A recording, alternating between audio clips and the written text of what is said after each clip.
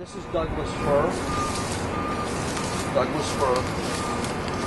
It's not native, but it's a very important timber tree. You know, like at my house, we were teaching stuff that's real important. You might want the red pine, you might see red pine. You go into the Pacific Northwest, or you go into a lot of the Rocky Mountain, inner Rocky Mountain area, you'll run into Douglas-fir. There's a lot of it. Up in Washington State and Oregon, this is a really, really widely tree-farmed tree. Okay, it's grown in plantations. It's like how loblolly is grown in the southeast.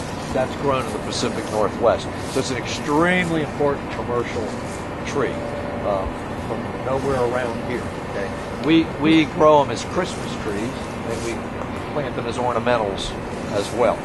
So now, how do we identify it? Well, one, it's not a true fir at all. So the foliage is not on the twig like a little suction cup. Remember firs? Like white fir right behind you there? That's on there with a little suction cup.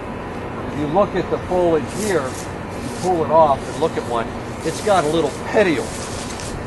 Like a hemlock has a little petiole. And the genus on this tree is Pseudotsuga. What does that mean? Fake hemlock. False, fake hemlock. Yeah, fake hemlock. So that's why they gave it that name, the genus. Yeah. So Douglas-fir, named by Douglas, botanists thought it looked kind of like firs. Plus, where this grows, there's firs everywhere. So it kind of reminded him of all the other firs. But then he saw how the needles were attached and he thought, okay, false hemlock, Pseudotsuga. Now, so that's something about identifying it. The best thing, I think, are the buds. The buds are sharply pointed, cone-like. They're very much like a sugar maple bud on a conifer.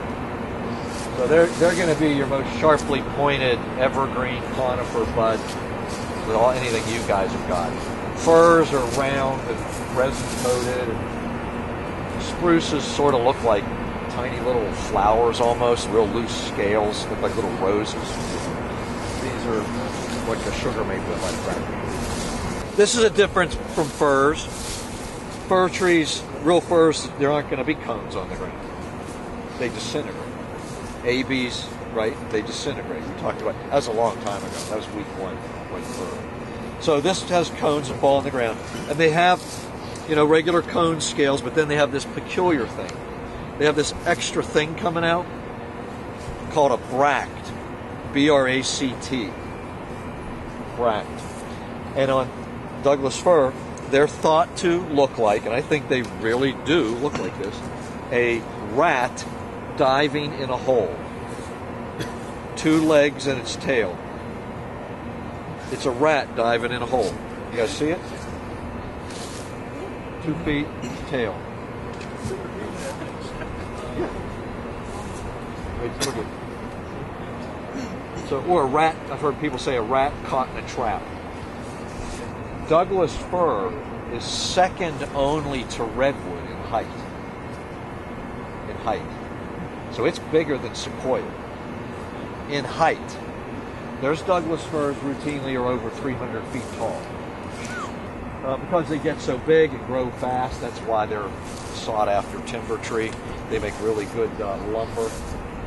And they, of course, cultivate it, you know, with thinning, and everything like loblolly pine, fertilizer, weeding, thinning, pruning, all those things are done very intensively. Cultured Douglas-fir is. Now, oh, by the way, it also has a really pleasant smell, like tangerine feels, like white fir. So you got to remember the fir characteristics versus this has a petiole and a sharp-pointed bud.